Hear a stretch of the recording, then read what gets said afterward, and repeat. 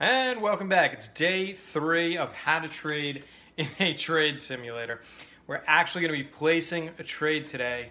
So let's get right into the screen share. So we're going to do a little recap from yesterday on how to place a trade in the trade simulator. So you're going to want to be on the trade tab and then on active trader in this subcategory. So you want to be on active trader, and remember the buttons needs this side tab.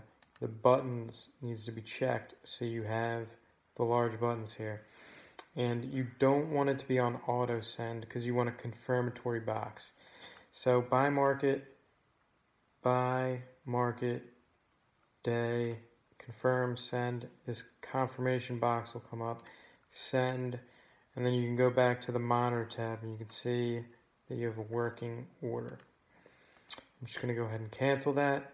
So that wraps up how to place a trade in a trade simulator, and tomorrow we're going to talk about automating your exit so you can place a trade and then just set it and forget it and know that there's that little amount of risk that you're taking, and if you hit your target, you're going to get that profit.